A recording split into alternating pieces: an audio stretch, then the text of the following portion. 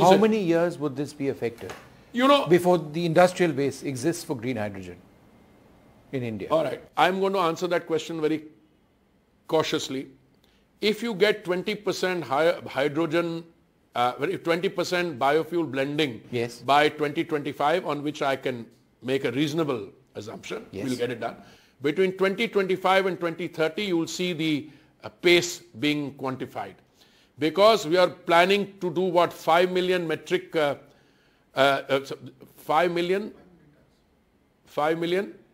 tons of green hydrogen by 2025, I think is grossly conservative, inadequate. You'll do much more than that. If by 2025 and 2030, I move up the biofuel usage and in comes green hydrogen, I think between 2030 and 2040, you will see fossil fuels fading away and green hydrogen slowly but surely coming in. But depends on price.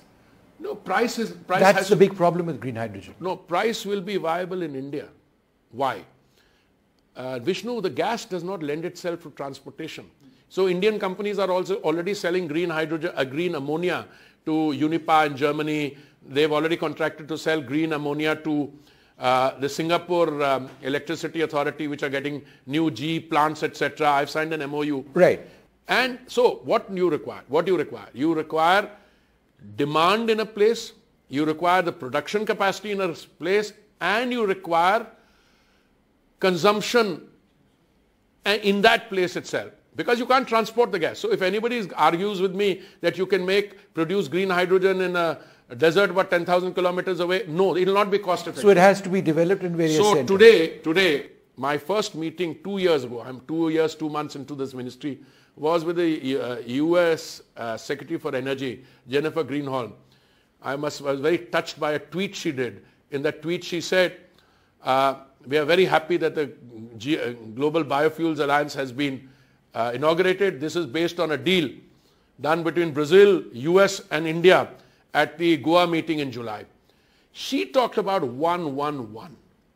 What is 111? 1 kilo for $1 for 10 years. Okay. Now the price will come down. What do you need for green hydrogen?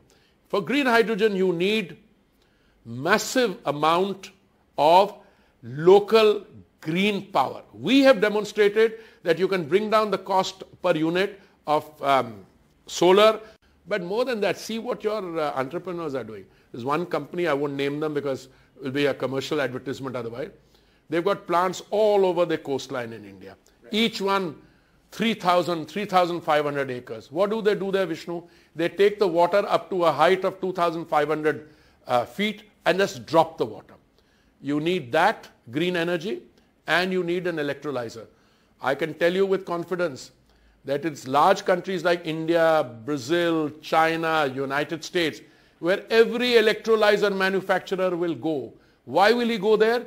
Because the consumption is going to take place there. Okay. So where are we? If I have to answer your question, honestly, I don't know whether we are at $2 or $2 plus, but I think the price will start coming down. It has to. It has to. Because demand will rise.